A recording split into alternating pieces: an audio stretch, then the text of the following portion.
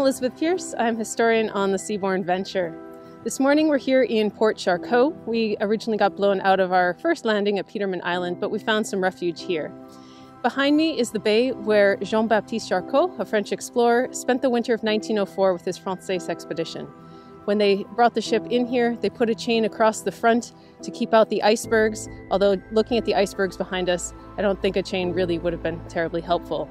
During the winter, the ship got frozen in. Occasionally the ice would crunch up against the ship and they had to run for land because they were afraid that the ship would go down like the Endurance eventually would. But the ship survived and they went on to do quite a lot of scientific work here in the Antarctic.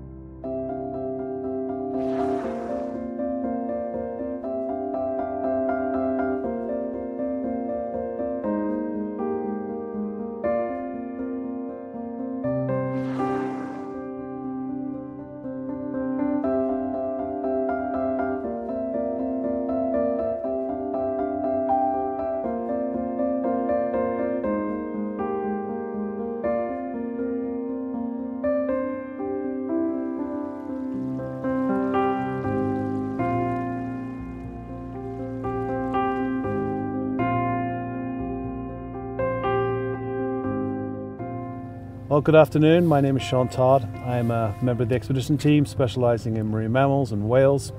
And here we are in Paradise Bay, and we have really lucked out here. We have 5 or 6 whales all around us. That's the blow of one of them right now. And they are feeding all around us in this beautiful crystal calm water and just doing what whales do best, feeding on krill. This is just an absolutely extraordinary encounter, and we're very, very lucky. The whales don't mind us being here. They have certainly come to us. We've just been in the area and they are feeding on krill. So once again, Paradise Bay has totally turned out to be just the perfect place to work with whales.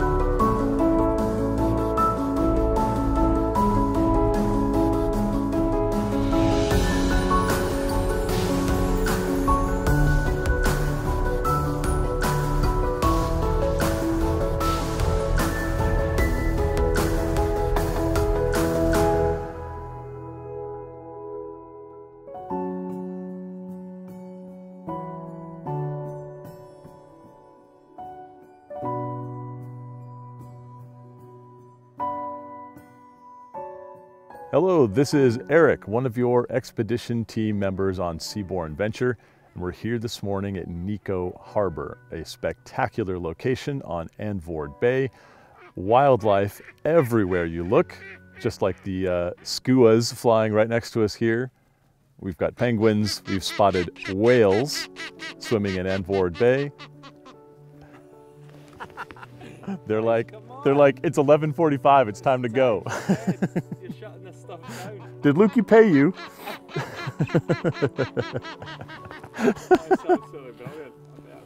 Yeah. They know that people left and they're like, hey, this is normally when we get to hang out on the rock.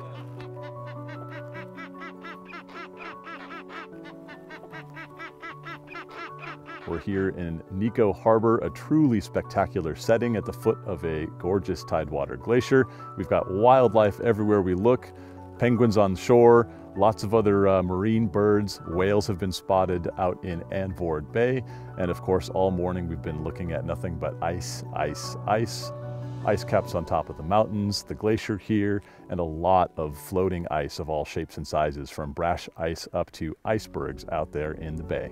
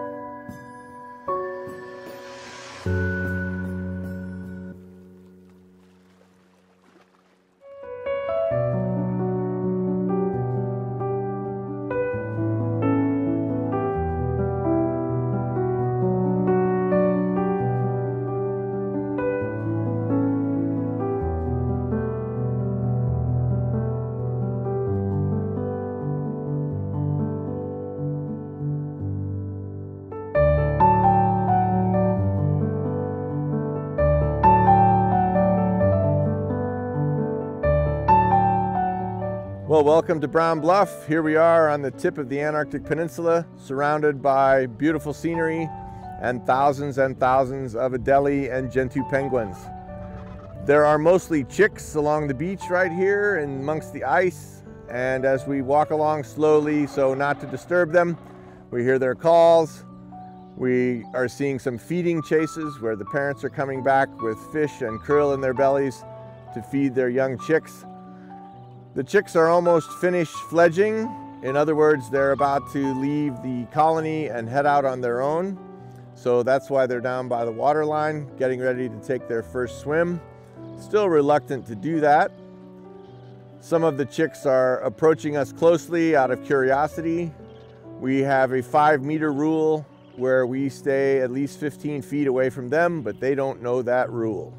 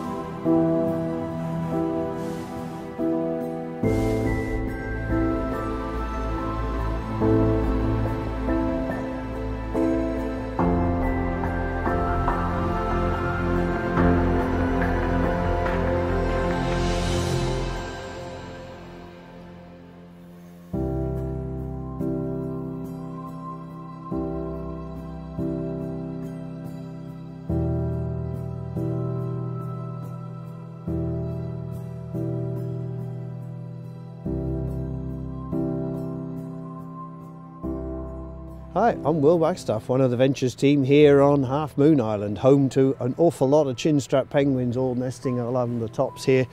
Like many of the colonies this year, struggled a little bit with snow early on, masses of snow when we were here in November, but those that are successful, those that were on the top of the hills and away in the distance behind us here as well, they've had young, so we're seeing young wandering around. A couple of months old now, they're sort of looking pretty ready to go to sea. Some of them here are going to be on their last few meals before they eventually do go out for their own. But also we've got a lot of molting birds in here. They're the non-breeders, the failed breeders, so they're in these groups in here, and when they come in fresh they're really fat, looking quite sleek, and then of course they stand here for that 3.5 weeks or so, and there you see them getting scruffier and scruffier as the old feathers fall out and the new stuff grows. And as ever you've got the other birds as well, the skuas patrolling overhead, the snowy sheathbills pottering around exploring everything, and down on the beaches there's a few fur seals as well, so a really good mixture of stuff here on Half Moon Island.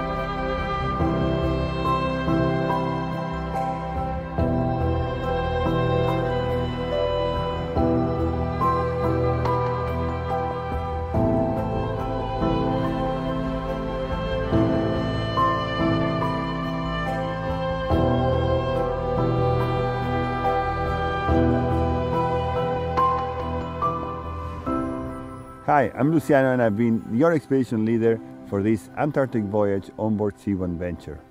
I truly believe we had a stunning trip. Some rough weather that we had to negotiate and came out with different plans that always worked out nicely, great landings, amazing wildlife, and overall a wonderful and unforgettable experience. Thank you for sailing with us.